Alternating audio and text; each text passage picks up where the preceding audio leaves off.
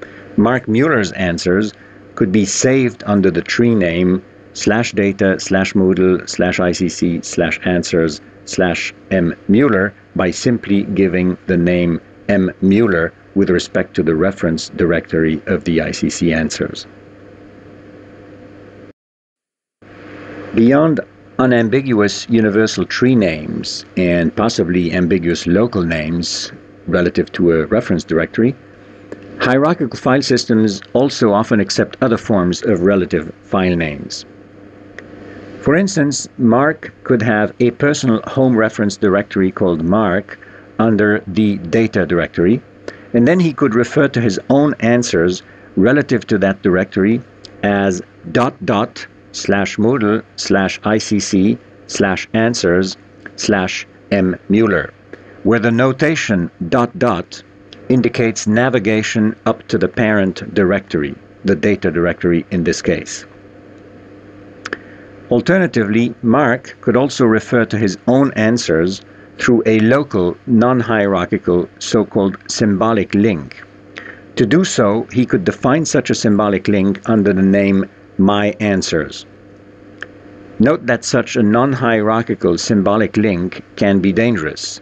Indeed, if the ICC teaching staff later erases students' answer sheets, Mark's symbolic link will be left dangling, pointing to nothing real. So far, we explicitly imagine the file system as covering entirely one and only one hard disk. Extending this view, it is possible for a computer to manage multiple independent hierarchical file systems, each located onto its own separate disk, where different disks and their associated file systems can be distinguished by a capital letter such as C or D. There is, however, nothing that says that one file system must correspond exactly to one hard disk.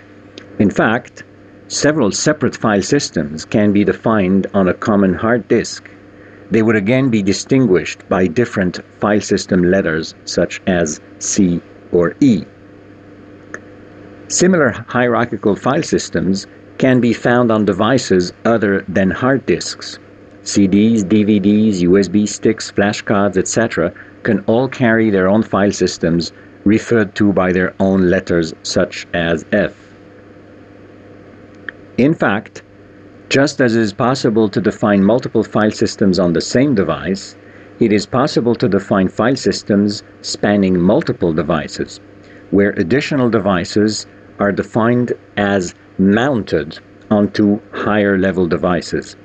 This way, for instance, the F device of the previous example can be mounted onto a subdirectory of the D disk, so that a name such as /mnt/sda/data/moodle/icc/answers/mmuller could very well denote a file on the external SD flash card.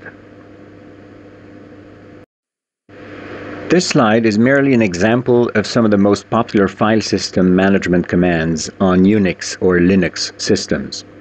The first column lists the command names, the second and third columns list the arguments that these commands require. The rightmost column explains what each command does.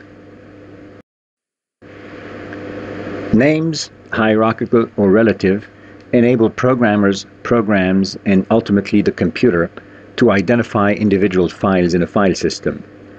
To load files into computer memory or save them to disk, computers do, however, need storage addresses for them on disk.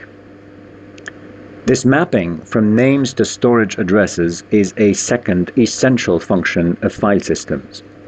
Remember that each disk contains a structured metadata area and an unstructured data area.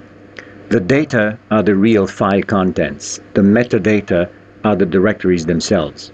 Every directory contains the storage address of all its descendant directories in the metadata area and descendant files in the unstructured data area. The list of the addresses of all the blocks of a file is called the file map. While a file resides in storage, its file map is saved in the directory entry for that file in the storage metadata area. When a program tells the computer that it is time to start working with a file, i.e. to load it in memory, which is called opening the file map is loaded from the metadata area in storage into a corresponding metadata area in memory. Thereafter, every time the computer needs to access a block called a page of the file, it looks up that page's address in the file map. Of course, the first time that it looks it up, the address will indicate that the page is still on disk, and this is called a page default.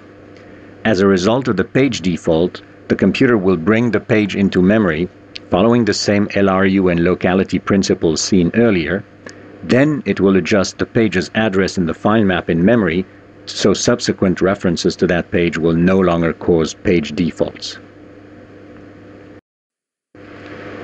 Before we end this video clip on file systems, It is important to point out that storage devices must be so-called formatted before they can be used.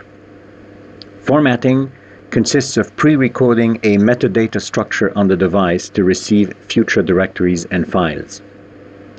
There exists a wide variety of storage device formats, which are briefly summarized in Wikipedia, but would be uninteresting to describe here.